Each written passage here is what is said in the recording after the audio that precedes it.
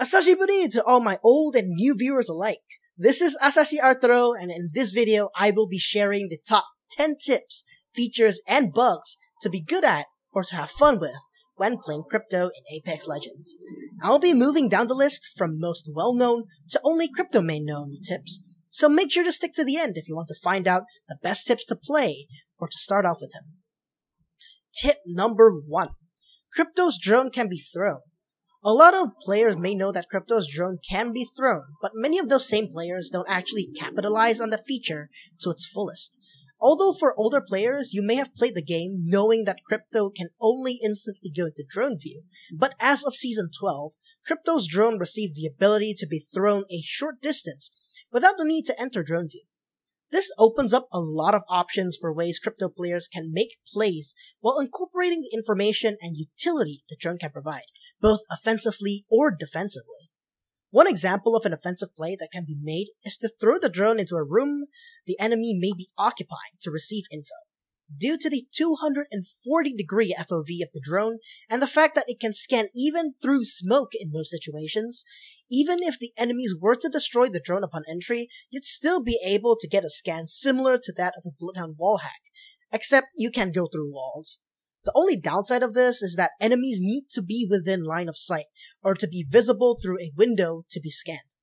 Another way the drone throw can be utilized is when you're being chased or you're being pushed. The drone's uninterrupted throw distance is between 18 to 28 meters depending on your throw angle. To maximize your throw distance, an angle between 0 to 45 degrees upwards or downwards should be able to give you an uninterrupted throw distance of 20 to 25 meters. Considering your EMP range is 30 meters, this should give you enough time to exit your EMP range just in time for it to go off if you activate your EMP the moment your throw animation ends. This should be able to catch your attacking or pushing enemies off guard and out in the open. But it is suggested that you throw your drone behind some cover if you're trying to perform this play, because the drone HP is at a surprising low of 50.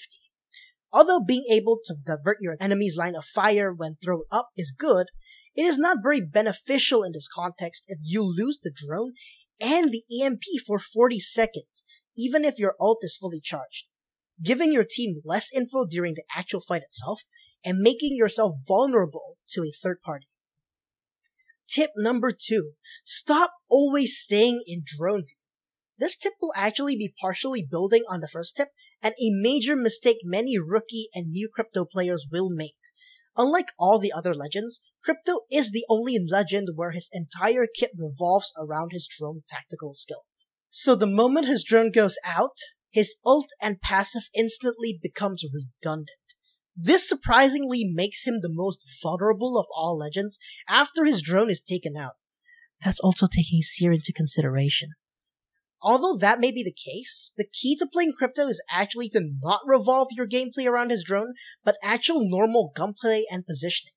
Although the buff on being able to throw the drone has made the drone more usable as a budget surveillance camera when being used in the middle of a fight, it's important to know that unlike many other legends who have a tactical or ult that they can independently use as utility, Crypto has a higher risk-reward trade-off in that he trades off his utility and survivability of his drone for a constant stream of high-density information provided as long as his drone is alive.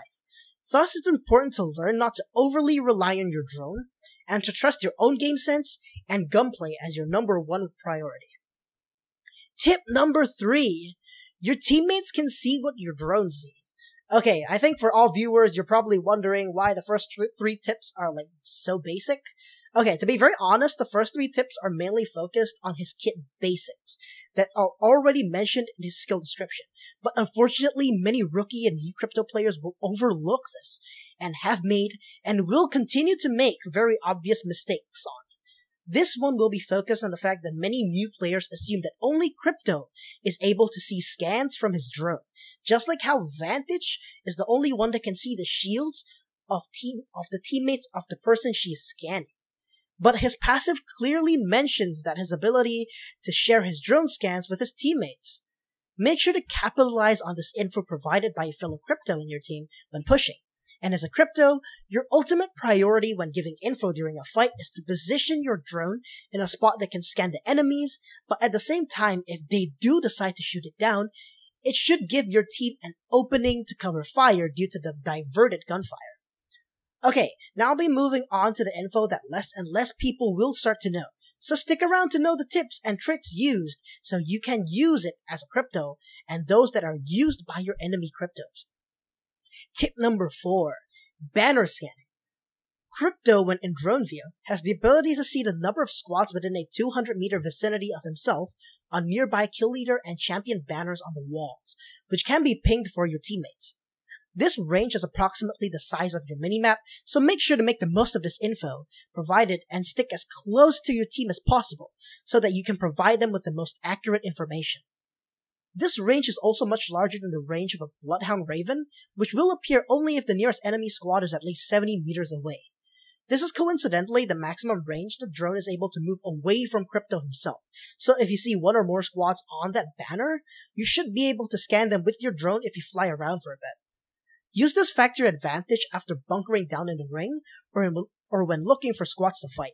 Just an FYI, it's suggested you type the number of squads in the vicinity in in-game chat or tell your teammates in voice chat if that number goes to 4 or higher, because Crypto will only say many enemies nearby, both in voice line and on the ping feed on the right of your screen. Tip number 5. Drone maximum range. If you watch tip number 4, you'll know that you can only pilot your drone up to 200 meters away from you. But did you know the drone will only return to Crypto due to insufficient range when the range hits 240 meters and above? That's 40 meters more than the maximum range you can pilot your drone. Although you are unable to move your drone past 200 meters, you are still able to rotate in place, scan enemies, EMP, and interact with objects. This is actually a very useful feature when you're scanning beacon when you're playing Edge Ring. Many crypto players who do that will like to put the drone on a recon beacon in a POI that they've already looted while moving to the ring, and then enter drone view to scan it when the range hits approximately 220 to 230 meters. It's suggested to slide while entering drone view to maintain momentum during the quick beacon scan. This long-range scan will not only give your team map-wide information on the move on where to rotate while moving to the ring, but it will also confuse enemies into thinking that there is an enemy in the POI that you scan from. So when you push them, chances are they'll be caught with their pants down, not expecting a squad to be pushing them so quickly, giving you easy KP in fights. As a crypto, always remember, they say knowledge is power. If you like the tip so far, feel free to like the video and click the subscribe button. It's free and you can always unsubscribe later. Tip number 6. Always carry ultimate accelerants. Due to the both offensive and defensive utility of Crypto's EMP, it is very effective in many situations regardless whether you're pushing, defending yourself from a push, or warding off third parties. Considering how the Ult Excel actually reduces your ult recharge percentage by 35%, it is important to always carry at least 1 to 2 Ult Excels in your inventory. 1 if it's between the first to the third ring, and 2 if you're on the last 3 rings. This can prove pretty useful when you're getting pushed unexpectedly from a third party after a quick reset, or when consecutively EMPing a squad in the last 2 to 3 rings to chip down at their shields, or when initiating a fight between 2 squads. Carrying Ult Excels will also be much easier if you have a teammate Watson, because Watson can carry 2 Ult Excels in 1 stack in her inventory. Tip number 7. Passive droning when taking angles. When holding position in a large building with multiple entrances, or if you're on high ground, your drone can actually act as an extra pair of eyes to watch an entrance where enemies can potentially rotate to, and third party and or flank your team from. This also lessens the burden on your team by decreasing the number of angles your team has to actively watch. Tip number 8. Drone positioning. Earlier, I mentioned that Crypto's drone can be thrown to act as a quick scan when quickly pushing a squad.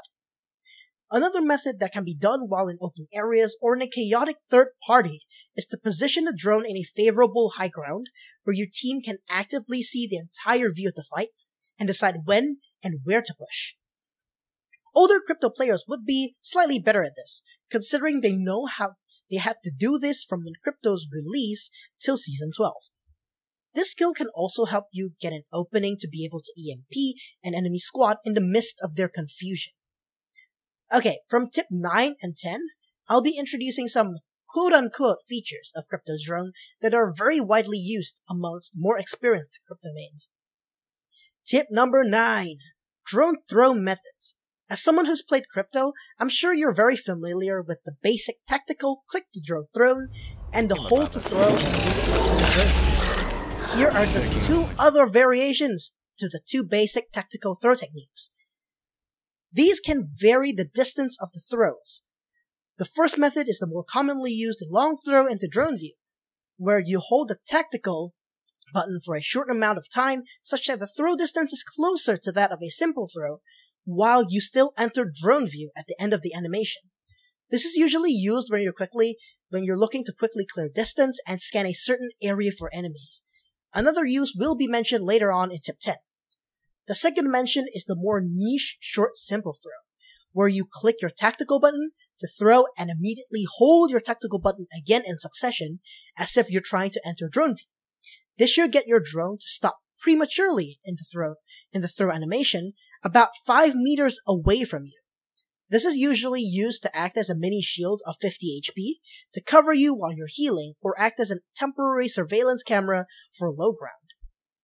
But be warned, the drone will over time slowly droop down to ground level for the short simple throw, so don't leave your drone in that mode for too long. Tip number 10. Drone healing or item usage. It is possible to use heals and items in drone mode, but only when used when initiating a throw plus enter drone. It is possible to use items ranging from bats, cells, syringes, medkits, phoenix kits, and ultex cells. This is usually done when you do the long throw into drone, or you do the short throw into drone, and then just before you enter drone animation, you click your heal or your item button. This is usually used in conjunction with either the short simple throw drone to cover one's body, or in the long throw into drone view, both from tip 9, to scout for enemies while healing. Note that the heal will take the same amount of time as it is supposed to, and for those who didn't know this, both your weapons will also be reloaded during drone view, which will take the same amount of time as per normal. But if you're performing the drone view healing, you will use your heal up or use your item first before you resume your weapon reload while you're in the drone view. And for all those who made it to the end of the video, I hope you all learned something from this video and have learned how to better use crypto in Apex Legends. If you guys enjoyed this video, feel free to like it, subscribe to my channel, and comment what you think. To all the crypto mains who are currently watching this, feel free to comment what I've missed or may have gotten wrong in the comments. I'll really appreciate the feedback. And with that, I'll see you guys in my next video. This is Asashi, Arthuro, signing off.